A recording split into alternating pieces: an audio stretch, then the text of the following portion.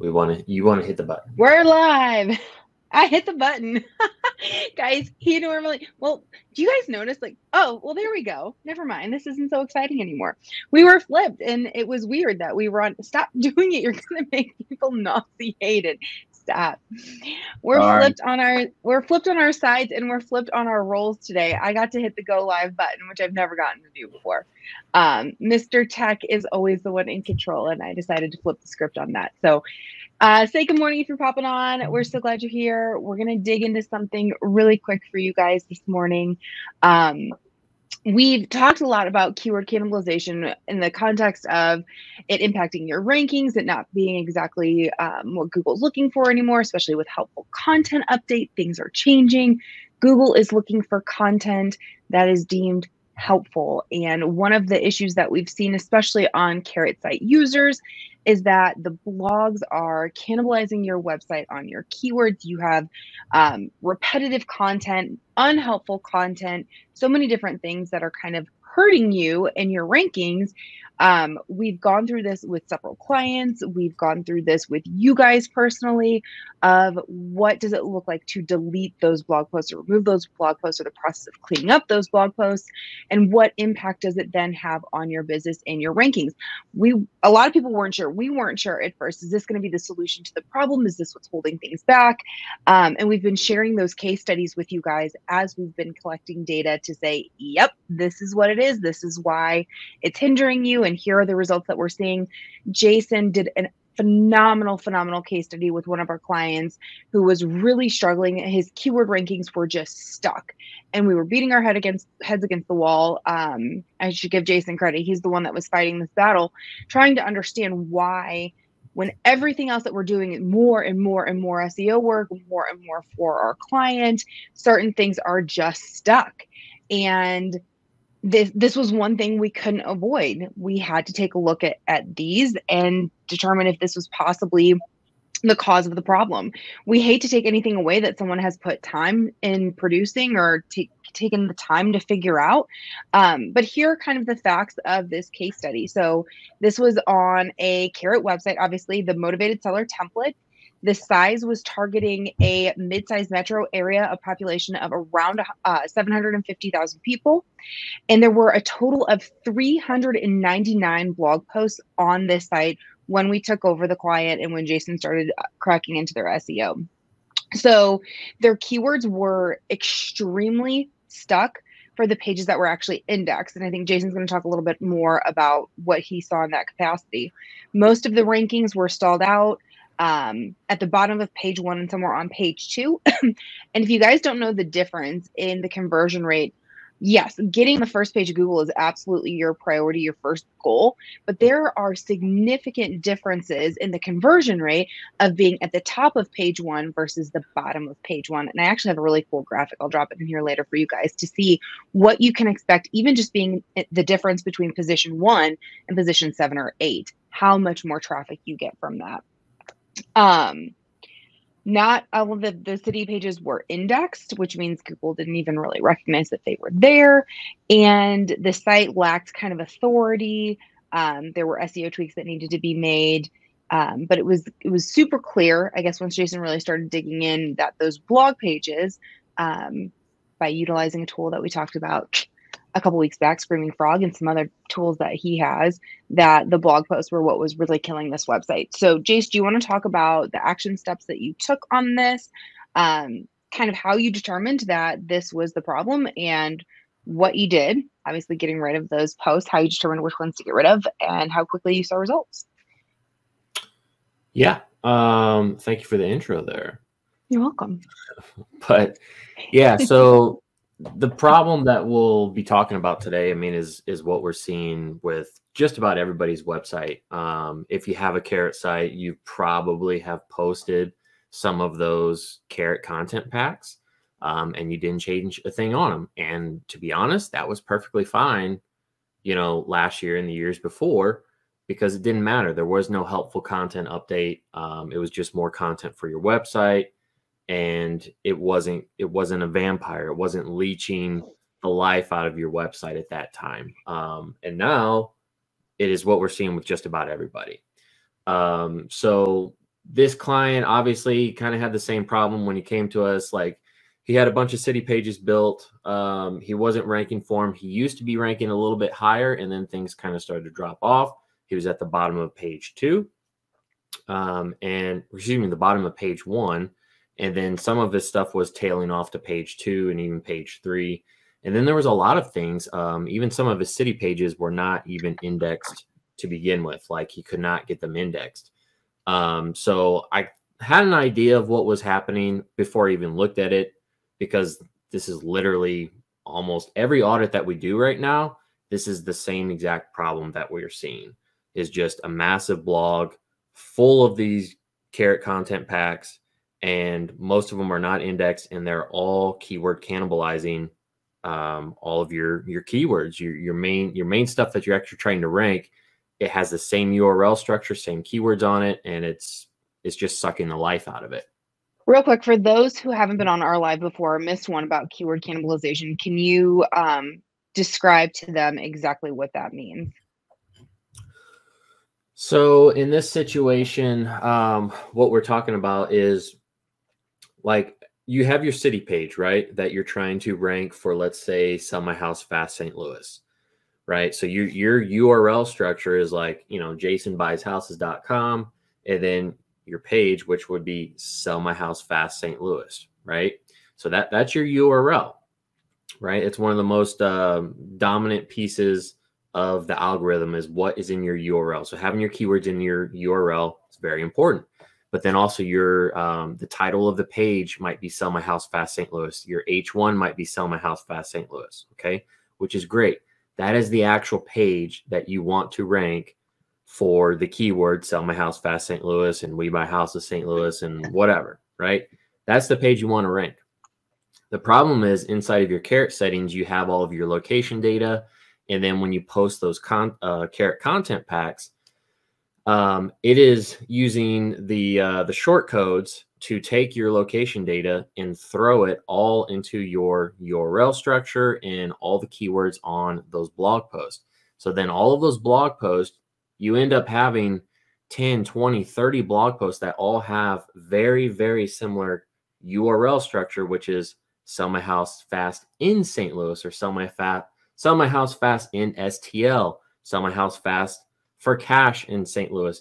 You have all of these URLs that are almost the same exact thing, and all the content, all those blog posts are almost the same exact thing. They constantly repeat all the same keywords. They have the same H1s. They have the same page titles almost.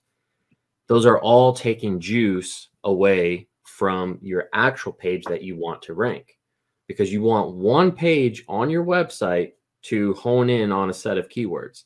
When you have 100 pages that are going after the same set of keywords, Google doesn't know what to do. Okay, it's not helpful content. People don't know what to do. All right. When Google's trying to say, we're going to rank this page over this page, like, there's nothing that is different about them, right? To an extent, there might be a few words that are different, but it's all basically duplicate content and not helpful content. Hopefully that makes sense. Yeah, absolutely. So Jason kind of asked you guys a couple days ago, would anyone be interested in seeing this information? Everyone's like, yes, we need to know how to apply this to our own businesses, etc.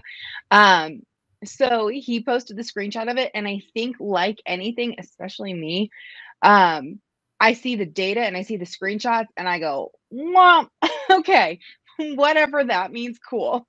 And then I kind of glaze over it. So let's actually take a look really quick. We're not going to go super deep into this. We've had a lot of long podcasts as of late with some great guest speakers, so we're going to keep this one short this morning.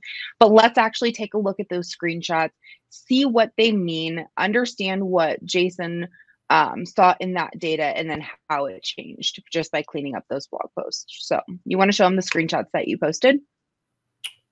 Yes. This layout is different for a second. Hold on. You're good. Morning, Hayden. Don't worry. We were late too.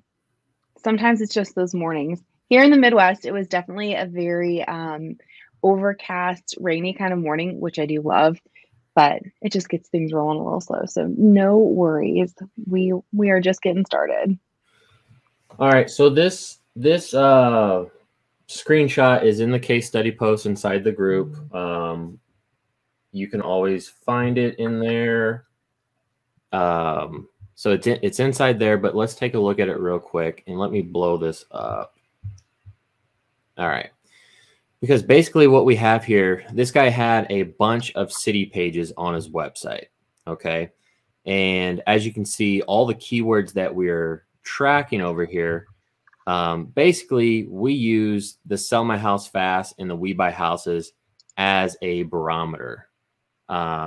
And hopefully you can see this. So these are all Sell My House Fast, We Buy Houses, and it just goes on and on and on and on. And these are, what's hidden here is all of his different cities that he had built out for all these different city pages, right? So we know if we're ranking for Sell My House Fast and we're ranking for We Buy Houses for a certain city, we're probably going to be ranking for all the other keywords as well, like cash for homes and home buyers and all the different variations that there are, right? So we're talking a lot of city pages here. And if we come on over here, we can see that, and in the case study post, we kind of describe what we did and when we did it. Okay. 30 days ago, we deleted all of the blog posts. Okay. And we resubmitted a sitemap. Or we didn't delete all of them. We deleted all the carrot content pack ones, the ones that were actually violating the keyword cannibalization rules. He had a bunch of other blog posts that were fine. They did not violate that stuff. And most of those were actually indexed. So we kind of left those on there. Okay. But as you can see, a month ago, this guy's ranking for this keyword was at 12. And now it's at 1. It was at 2, was at 3. Now these are all at 1. And you can see everything that's just gone up. Everything, all these number ones are coming from 5, from 3, position 4, position 3. And like Danielle said before, guys, don't forget that, because there's a lot of people that think, oh, I'm on page 1. This is perfectly fine. No big deal, right? The difference between moving up from position 5 and position 4 and position 3 to position 1 is absolutely night and day difference. It's a groundbreaking difference. I forget what the stat is, but I think it's like 70% of the clicks come from the top 3 positions. Okay. And like 30% of that is like number 1 position. So it's insane.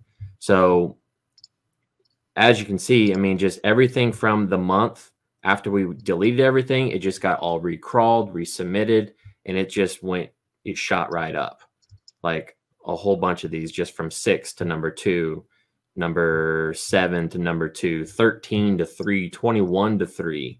Like just a big, big difference. 38 to 5. Like, I mean, these are all brand new keywords that now he's ranking for and he's getting traffic from. New leads. I mean, people are finding them. And the crazy thing is we're not even done with the optimizations on this. Like we've only done the first round of on-page optimizations. We like to do 1 round of it to kind of see where it lands, see what Google's liking in that different SERP. And then we'll do another round of it to move it even higher. So that's, it's exciting just to see this in just 30 days after deleting those keyword cannibalizing posts. So let's see what this says. Not sure if it applies, but what's the best way to transition to a new keyword-friendly page versus the keyword dump page?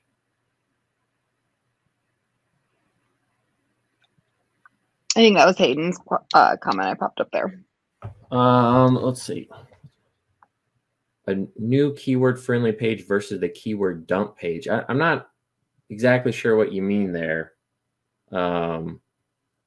What's the keyword dump page? Yeah, I don't know if you can explain that a little bit. I wonder if he means like the page that you're primarily trying to rank for that keyword where all the juices. I'm just speculating. Hayden, if you can clarify just a little bit for us, we can dig into that. Guys, sorry for the spammer that decided to blow up our little feed here.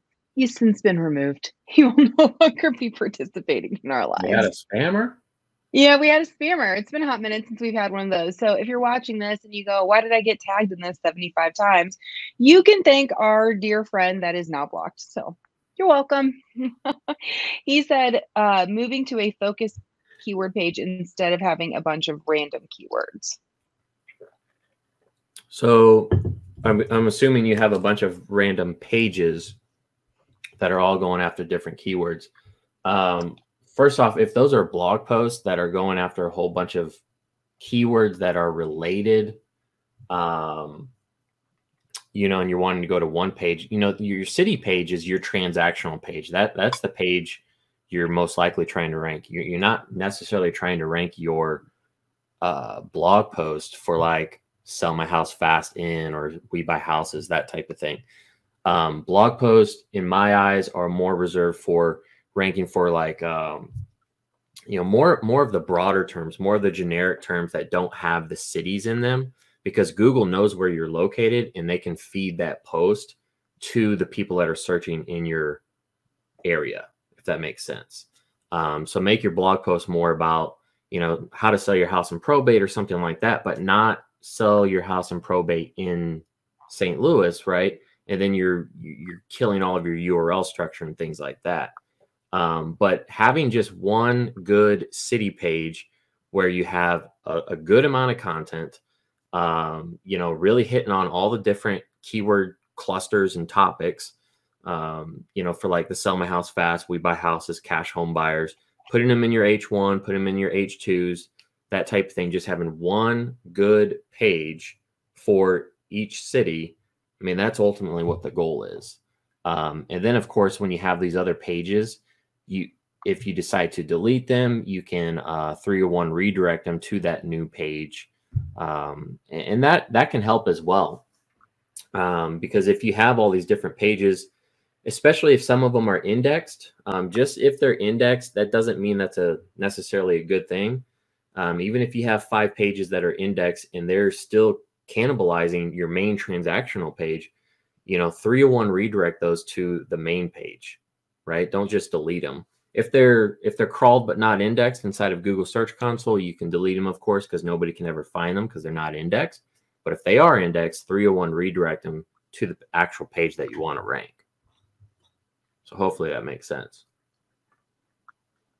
Good stuff. Real quick, guys, we're going to wrap up. I did find the stats for you on the different positions on that first page of Google. So again, just within being on the first page of Google, position 1, 2, 3, 4, 5 down to 10, because those are your first 10 positions.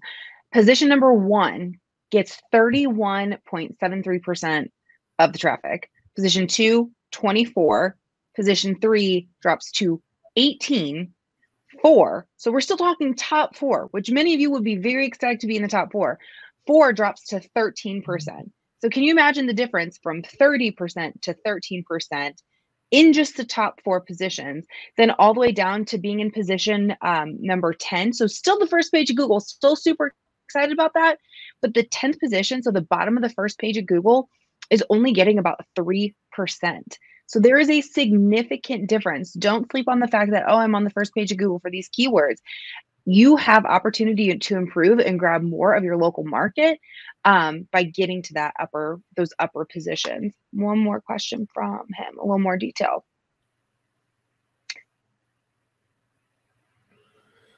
About my homepage, having a bunch of related keywords doesn't sound like that's a bad thing. Yeah, I mean, it depends how your site is set up, like what you're trying to rank for on your homepage. If on your homepage you're trying to rank for, you know, one of your cities, that's fine. But if then you have a whole bunch of blogs that are using that same keyword and using it in the URL, the H1, the H2s, and it just keeps repeating it. If it's basically the carrot content blog post, like you just posted them years ago, I mean, yeah, you're 99% chance you're keyword cannibalizing your homepage. And that's not a good thing. It happens all the time. And guys, we want to be super clear. We know we've been hitting heavy about these carrot packs. This is not a dig on carrot. We are still very pro carrot. almost all of our clients are on Carrot websites because we deal exclusively with real estate investors. This is something that Carrot has had for a long period of time, long before Google's helpful content update, etc. So this isn't anything that Carrot did maliciously to you guys. This isn't anything that they did wrong. At the time that this was something that they created for you guys, this was part of how you did this. This was part of how you ranked. It's just, as Google changes, as everything changes as far as what's a priority in ranking, this is something we need to shift with, and we want to make sure that you guys are aware of it too. It's something that's so easy for you guys to clean up on your own by removing, that we don't want it to be something that holds you back. So just please know, we do still love Carrot very much. So this is not a dig at Carrot or anything that they offer. We think it's an incredible platform, phenomenal for real estate investors. We just want to make sure that that you guys are in the know up to the minute of how to be successful. Definitely deleted all of your blogging, started to put new content. That's awesome. And as long as you're putting that new content together, think, if you're taking the time to do it, think about what's helpful. Think about the Google's helpful content and what they would deem as something that's relevant that can help people in that way. So Yeah. Jace, is there anything else you want to add on that? No, I was just going to add like, no, I was just going to add. no, I was. Yeah, exactly. But yeah, like it's not a diss on Carrot, because we do audits all the time and we come across regular WordPress sites that are doing the same exact thing. There's a lot of WordPress sites out where, you know, people have basically done the same exact type of blog post where it just says the same thing, and you know, the same stuff is happening to them. So it's not because you're on Carrot, it's just one of those things. Also, inside of Carrot now, when you go to your blog post, I just noticed it last night. I don't know exactly when they pushed this update out, but now on your blog post, it tells you if it was a Carrot content pack post, and now it tells you what percentage of it is unique content. So it has like a little percentage thing, and it says there's a little pop-up, and I think it says we recommend at least 30% is unique content. So if you go in there and you add like a paragraph or something, it's going to say like, oh, you've edited it, but it's only 10%, or it's only 15% unique content, something like that. So they are trying to help along those lines. But that's awesome. I'm just finding it much easier, especially if you have 100 or 200 posts. And if they're not indexed, there's no point in editing all of those. You have way better things to do with your time. Just delete them. So yeah, want to make sure I'm not creating the same issues. Yeah. That was Hayden. His first post said that he deleted all the carrots and he's starting to put new content together, and he wants to make sure he's not creating the same issue that he just deleted. So yeah, definitely. Hayden, if you have questions, if you're going through and creating your content and you want to know specifics on anything, just message us or drop a comment and we can give you further detail as far as any questions that you have. If you want to make sure that it's good content or not, we're always here to help you with that. No problem. Absolutely. All right. I think this one's a wrap. You good? I'm good. Yeah. Just, if you guys haven't seen the case study, I think I did put it in here. Yeah, I think you dropped the link at the top of the comments. There's a link in the comments to the case study. You can go and you can take a look at it. Everything that I wrote out about it, you can see the screenshot, kind of review it, that type of thing. But this is just something that we're seeing every single day. Almost every single audit is the same way. Like you can almost see it in Ahrefs when you go and plug in a site. You can watch their organic traffic, and when the helpful content update comes out, it just drops off. Like it's like a night and day thing. Like I can plug it into Ahrefs and I can see it like instantly before I even look at the website, and I'd be like, this guy's got a lot of blogs on his website because I know exactly what happened. Yeah. So it's just yeah. I'm a master of trial and error. And that's what we do every day too. Like we're in the trenches every day looking at these sites, seeing what's going on, running, our tools through everything and whatnot. And, it's pretty easy to pick out nowadays. So. Yep. Yes, sir. All right, guys. Well, if you have any questions, don't let the unknown of this keep you from taking action, getting something done. If this is still overwhelming, if it's still too techy, if it's whatever you need, just reach out, let us know, drop a comment. You guys, Jason is phenomenal when it comes to reaching out. The amount of time that he spends in his day filming tutorials for you guys, answering your questions, he does a ton to be here in this community. I do too, but let's be real, he's the genius in the group. So, yeah, drop your questions. There's no excuses. We are here to help as always. Hayden, you have a good day and week too. Yeah, let us know what we can do for you guys, and we'll be here next week. I believe next week we actually have, is that when Jason Blackburn is joining us? I believe it is. I can't believe I didn't think about this sooner, but guys, Jason Blackburn from Instant Offer Engine is joining us next week on the live. I can't believe next week is March 1st, but it is. So if you want to talk about that awesome tool that Jeremy Resmer talked about on his 2-part live with us that helps him convert more leads and get more deals, the owner is going to be joining us. So, yep. All right, guys, we're done. That's a wrap. We'll see you next week with Jason Blackburn joining us to talk about getting more leads and better converting leads. All right, guys. Thanks. See ya.